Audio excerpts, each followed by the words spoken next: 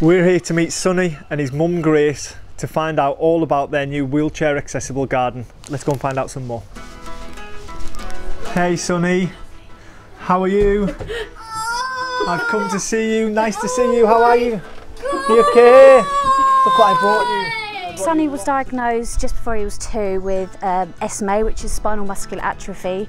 It's a muscle wasting condition. Unfortunately, there isn't currently a cure out there for him. So over his lifetime, he will lose muscle and strength. Woohoo! However, in the last few months, we have received from his specialist that he's going to be receiving some treatment, which will be injections into his spine, which should potentially, fingers crossed, maintain what he's got, so it shouldn't sort of waste away. So we're hoping and praying it works, but it's due to start soon. So this has just given us all such a boost. So what did it used to be like?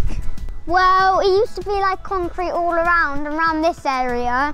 There was like stones, so I couldn't get through. It was very un-wheelchair friendly. The paving slabs were all over the place, there was shingle, and this whole area over here wasn't used at all.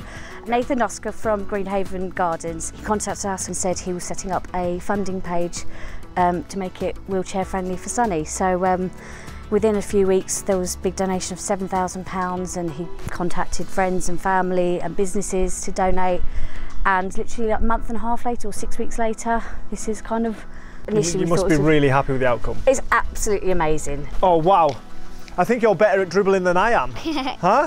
I understand the first team made a donation to help with the garden. They did. They made it up to we hit target. So yeah, I can't thank you guys enough. Tell me your favourite player. I think I can probably guess right now after last night. Yeah. Who? You. No, it can't be me. I don't play anymore. Has it made a big difference to him? Massive, massive difference to all of us. He can't wait to invite his friends over and to play, and it's life-changing, it really is. So as you can see, an Albion shirt, which hopefully fits you, and we brought you the new FIFA with the Brighton logo on, okay? Thank you. We're going to have a game of that soon? Yeah. Brilliant. Now your garden's done and you're all happy, but unfortunately we're not going to be able to use it too much, are we? Because it's going to be wet. Yeah. So how about you come down to the Albion for a game one day? Would you like to come down for a game? Yeah. We get you tickets and you can watch the boys play and hopefully win. Thank you. Yeah? Are you going to bring us luck? Yeah. You promise? Promise. Okay. Nice work.